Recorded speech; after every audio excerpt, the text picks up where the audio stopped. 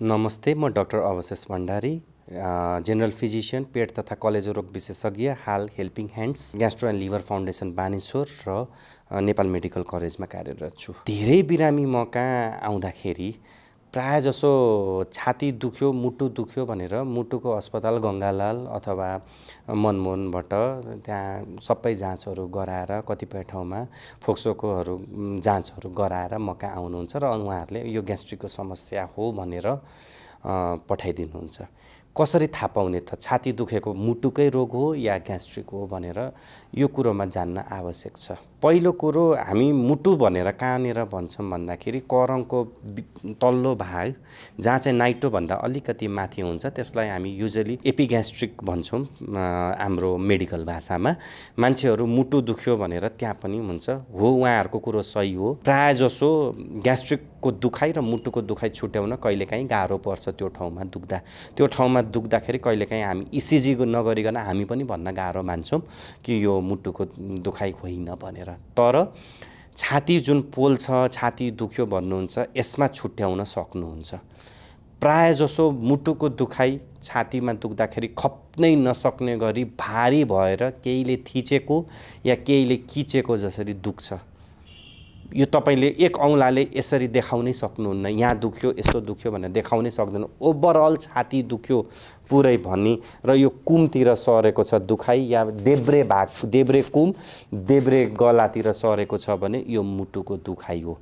र बुझ्नुस्, छाती दुख्दा यदि तपाईँ हिँडडुल गरेर छटपटाउनुहुन्छ, हिँडडुल गर्नुभयो, दुखाइ बढ्यो भने यो मुटुको दुखाइ हो। तर छातीको मध्य भाग, यो जुन मध्य भागमा यसरी पोलेर जलन हुन्छ, दुख्नुभन्दा बढी जलन हुन्छ, मुखमा अमिलो पानी आउँछ, घाँटीमा केही अड्केको जस्तो हुन्छ र करङको बिचको भागबाट दुखेर माथि सर्दै आएको छ भने यो प्राय जसो ग्यास्ट्रिकको दुखाइ हो। ग्यास्ट्रिक भन्नाले यसमा हाम्रो सामान्य ग्यास्ट्रिक भन्छौँ। दुखाइ हुँदा ग्यास्ट्रिक आमाशय सुन्निने नै हुन्छ। जलन हुँदा हाम्रो मेडिकल भाषामा GERD gastro oesophageal reflux disorder भन्छौँ। ENT नाक कान घाँटीले यसैलाई LPR अथवा NPR भन्ने रिफ्लक्स डिसअर्डर भन्छौँ। कतिपय मान्छे घाँटीमा अड्क्या जस्तो भनेर घाँटीमा देखाउन पनि जानुहुन्छ, ठिक छ, त्यसले पनि केही मद्दत पुर्याउनुहुन्छ। उहाँले पछि अन्तिममा ग्यास्ट्रिकै डाक्टर कहाँ पनि रिफर गरेको पाएको छु।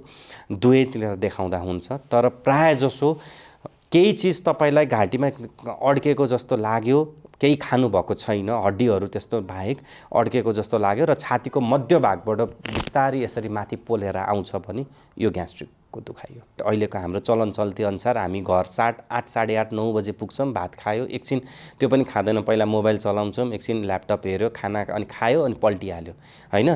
त्यो पल्टिँदा के हुन्छ भने 1-2 दिनमा त केही समस्या हुँदैन, हामीलाई नर्मल जस्तो लागिरहेको हुन्छ।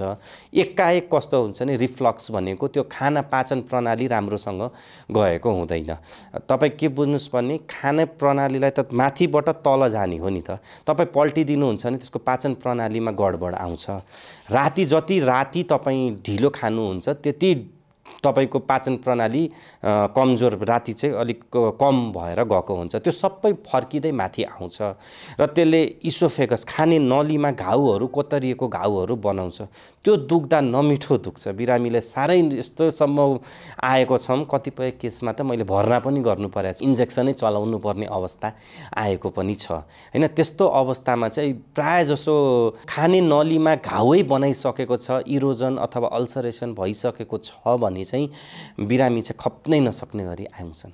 होइन भने चाहिँ प्राय सामान्य जलन अड्केको जस्तो भनेर आउनुहुन्छ। फिजियोलोजिकल हाम्रो जुन पाचन प्रणालीको सिस्टम छ एउटा, जति तपाईँ बिहान चाँडै खानुहोस् त्यसको पाचन प्रणाली छिटो राम्रो हुँदै जान्छ र बिस्तारै सायद अब सामान्य भाषामा कुरा गर्दा जिउ थकित भए जस्तो पाचन प्रणाली थकित हुन्छ भनौँ न। स्लो मेटाबोलिजम भन्छ यसलाई मेडिकल भाषामा।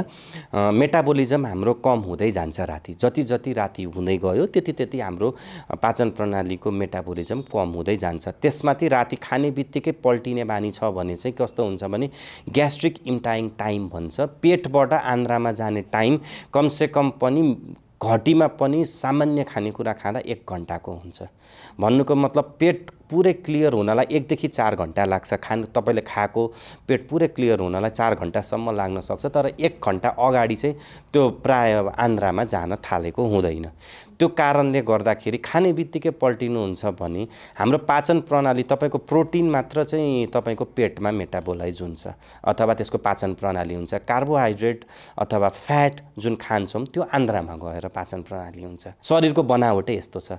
तपाईँ खाने बित्तिकै सुत्नुहुन्छ भने त्यसमा पहिलो त त्यो ग्यास्ट्रिक टाइममा प्रब्लम आयो, समस्या भयो। दोस्रो, तपाईँ जति ढिलो खानुहुन्छ पाचन प्रणाली यसै कमजोर हुन्छ हाम्रो शरीरको बनावटको हिसाबले।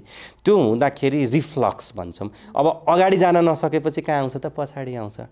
र मैले बिरामीलाई यही कुरो भन्छु, तपाईलाई ग्यास्ट्रिकले कसरी छाती पोल्छ दुख्छ भन्नुहुन्छ, हजुर खाने मुख यहाँ छ, पेट यहाँ छ, बाटो त यो हो नि।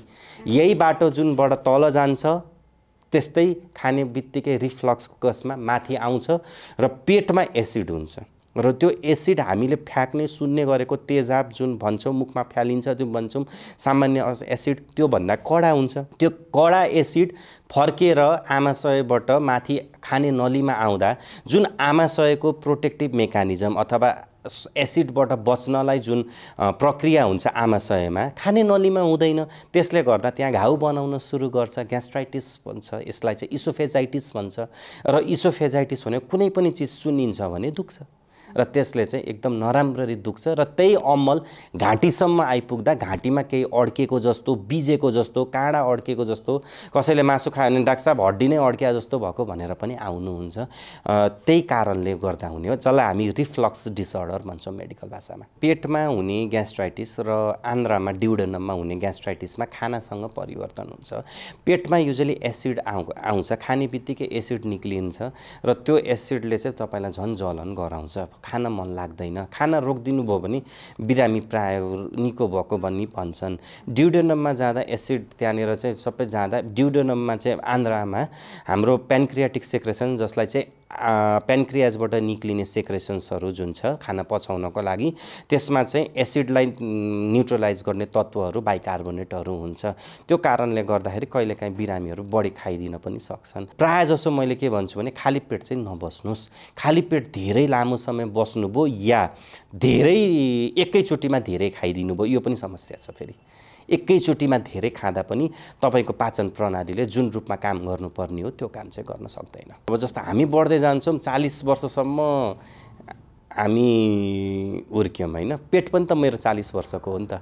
म 20 वर्षको जसरी काम गर्न सक्दिनँ भन्ने 20 वर्ष जसरी खाना त पेटले पनि पचाउन सकेन नि त। सो बढ्दो उमेरसँगै खाने एमाउन्ट अथवा जति खानुहुन्छ त्यो त्यति नै खाने हो, तर त्यसलाई मात्रा एकचोटिमा खाना कम गरिदिने हो, ताकि तपाईको सामान्य भाषामा, एउटा जनमानिसले बुझ्ने भाषामा, एउटा डन्डीको भारी बोक्दाखेरि र छुट्टा छुट्टै बोक्न सजिलो हुन्छ नि।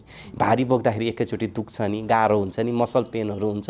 त्यस्तै गरी एकैचोटि धेरै बढ्दो उमेरमा तपाईँ अब भन्नुहुन्छ हिजोसम्म केही भएको थिएन डाक्टर साहब, आज अल अफ अ सडन भयो भन्नुहुन्छ। मैले त्यसरी नै जवाब दिन्छु, एकानासले भएको होइन, यो लामो समयदेखि खानपिनको सन्तुलन नमिलेको हो हैन।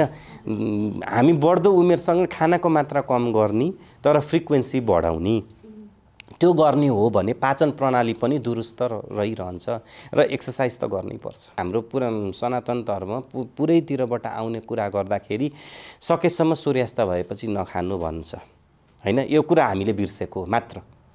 पहिला हाम्रो बुवाहरू हजुरबुवाहरूले खाँदा 6 साढे 6 बजे खाना भान्सा सकिसक्या हुन्थ्यो, सुत्नु पनि 9 बजे हुन्थ्यो, बिहान उठ्दा पनि 4 बजे। सूर्योदय भएपछि खानु र सूर्यास्त भइसकेपछि नखानु। र यो अहिलेको कन्सेप्ट अफ इन्टरमिडिएट फास्टिङको कन्सेप्ट पनि यसरी नै निक्लेको छ।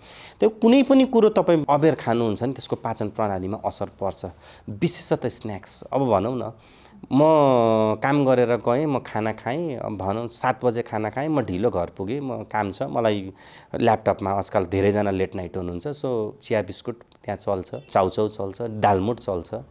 यी कुरा त शरीरलाई यसै दुरुस्त रूपमा पनि अरू बेला पनि राम्रो होइन, झन् लेट नाइट स्न्याकिङमा त यो त साह्रै नै यसले चाहिँ लङ टर्ममा लामो समयमा धेरै नै असर पुर्याउने कुराहरू हुन्। आफ्नो उमेर अनुसारको कति पचाउन सक्छ भन्ने थाहा पाउन जरुरी छ। यति खाँदाखेरि मलाई चाहिँ ठिक हुन्छ, यति खाँदाखेरि मेरो शरीरले पचाइरहेको छ भन्छ। व्यायाम गर्ने मान्छेले बढी खाना पचाउन सक्छ हैन।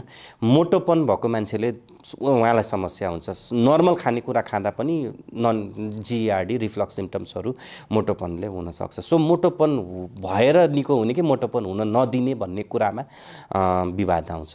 सकेसम्म त म बिरामीहरूलाई के भन्छु भने सकभर बाहिरको खानेकुरा नखाइदिनु होला। सकभर घरको जे पकाउन मन छ घरमै बनाउनुस्। बाहिरको खानेकुरामा तपाईलाई तेल कस्तो प्रयोग भएको छ थाहा छैन, तपाई त्यो तेल बारम्बार तताएर दिएको छ भन्ने कुरो थाहा छैन, जुन चाहिँ शरीरलाई एकदमै हानिकारक गर्छ। यसले बोसोको मात्रा बढाइदिने मात्र होइन, शरीरमा मुटुको लागि चाहिँ शरीरको रक्त नलीमा चाहिँ साँघुरो एथेरोस्क्लेरोसिस भन्छ त्यो प्रणालीलाई पनि छिटो निकाल्ने काम गर्छ, जुन बढ्दो उमेरसँग हाम्रो यसै पनि आउँछ। दोस्रो कुरो तपाई थोरै खानुस्। एउटा सर्टेन एज, मैले युजुअली भन्दाखेरि 30 वर्षभन्दा माथिको मान्छेहरूलाई थोरै खानुस्, सन्तुलित मात्रामा खानुस्। बरु 4 चोटि 5 चोटि 6 चोटिसम्मै खाम, केही फरक पर्दैन। सकेसम्म लेट नाइट रातिको समय 7 बजे उता चाहिँ नखाम भन्छु, जाडोमा होस् या गर्मीमा। अब सकिँदैन काम विशेष, अब हाम्रो सबैको काम विशेष त्यस्तै छ हैन। 8 साढे 8 भन्दा उता नखानुस् र खाएको 1 घण्टासम्म चाहिँ नपल्टिनु होला। टिभी हेर्दा पनि सुतेर नहेर्नुस्, बसेर अहिलेको जुन म बसिरहेको पोजिसनमा छ त्यो पोजिसनमा बस्दा पनि हुन्छ। खाने बित्तिकै हिडडुल गर्नु पनि राम्रो होइन, पाचन प्रणालीलाई असर गर्छ त्यसले। सो सामान्य रूपमा यतिकै बसेर गफ आफ्नो घर परिवारलाई समय दिनुभयो भने पनि त्यो रमाइलो लाग्न सक्छ तपाईहरुलाई भन्छु म। तेस्रो कुरो हिडडुल गर्न बानी लगाउनुस्। हाम्रो सामान्यतः 15-20 मिनेट हिड्नलाई पनि हामी गाह्रो मान्छौं। 4 तल्ला चढ्नलाई लिफ्ट चाहिन्छ, यो धेरै मैले देखेको छु। 4 तल्ला छ, 25 वर्षको मान्छे लिफ्ट कुर्नुहुन्छ, लिफ्ट माथि पुगुन्जेलसम्म उहाँ माथि पुगिसक्नुहुन्छ, तर त्यो कुरो उहाँले रियलाइज गर्नु हुँदैन। यो हिड्ने बानी चाहिँ गर्नै पर्छ। पानी बढी पिउनु पर्छ। पानीको 2-3टा फाइदाहरू छ। पानी बढी पिउने मान्छेको पाचन प्रणाली यसै राम्रो देखाएको छ। दोस्रो, शरीरको फोहोरलाई चाहिँ फाल्ने, जुन शरीरमा फोहोरहरू उत्पन्न हुन्छ त्यसलाई चाहिँ किडनी र लिभरको माध्यमबाट फाल्छ। किडनीबाट फाल्दा पानी बढी पिउने मान्छेको पिसाबबाट फोहोरहरू पनि, शरीरको फोहोरहरू, अनियन्त्रित फोहोरहरू पनि फालिरहेको हुन्छ। यसले पनि हजुरलाई वेट घटाउनदेखि लिएर शरीरलाई ब्यालेन्समा राख्न, डिहाइड्रेसनबाट बचाउन धेरै मद्दत गर्छ। चौथो कुरो, अनावश्यक औषधिको प्रयोग नगर्नु होला। पाँचौं कुरो, तनाव रहित, सकेसम्म तनाव कम गर्नु होला। तनावले एकदमै समस्या निम्त्याउँछ र विचार गर्नुस्, पेटको रोगबाट धेरै तपाईको खानपिनबाट पेटको रोग मात्र होइन, मुटु, कलेजो, किडनी सबैको रोग निम्त्याउने हुँदाले खानपिन र जीवनशैली सुधार्दाखेरि तपाईको रोग लाग्ने क्षमता जुन छ त्यो चाहिँ धेरै कम भएर आउँछ।